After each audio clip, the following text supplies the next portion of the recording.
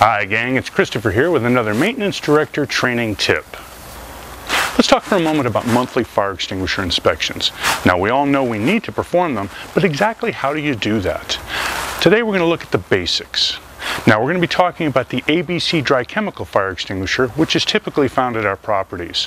We'll be talking about other fire extinguishers in a different program. A lot of people perform the inspection by simply looking at the gauge. If the needle's in the green, they think they're done. Then they initial and date the back of the tag and think that that's it. Well, that's a nice beginning, but it's hardly the entire process. Today we're going to look at exactly how it needs to be done. Start by looking at the area where the extinguisher is located. Is it properly mounted on a wall, or is it properly in a cabinet? Is there anything blocking it? Is there proper signage identifying where it's located? Now let's inspect it.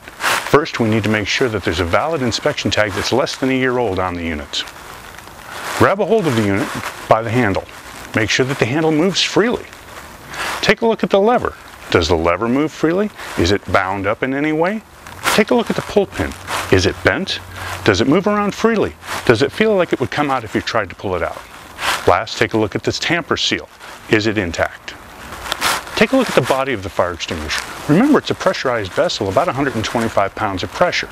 Look for any dents, dings, scratches, rust, corrosion, anything of that nature. Now let's look at the gauge. Is the needle in the green? And remember, it's an analog device and it may be stuck. Tap on the gauge a couple, 3 times and see if it drops out of the green. Most extinguishers contain monoammonium phosphate-based powder. It's very fine, just like baby powder, and tends to settle down in the bottom of the extinguisher. We want to go ahead and fluff the powder. We do that by simply inverting the fire extinguisher. You should be able to feel or hear it flop down to the bottom. If it doesn't, simply tap on the bottom of the extinguisher until it starts to sound hollow. Now this is a good time when you may use a rubber mallet to gently tap on the bottom of the extinguisher. Next, we need to check the hose or the nozzle. Spiders love to live in this area. Go ahead and unscrew the nozzle or the hose. Take a look on the inside of the extinguisher. Is there anything in it? Now take a look at the discharge orifice. Is there anything in there? Finally, we want to blow through the hose or the nozzle to make sure that there's no debris or obstructions inside of it. Go ahead and reassemble it. Now we're ready to go ahead and initial and date the back of the tag. Well, that's it. It's not complicated and it can be done quickly. Remember, you folks are doing a great job out there and are truly making a difference in people's lives every day. Keep up the good work. Until next time, stay safe.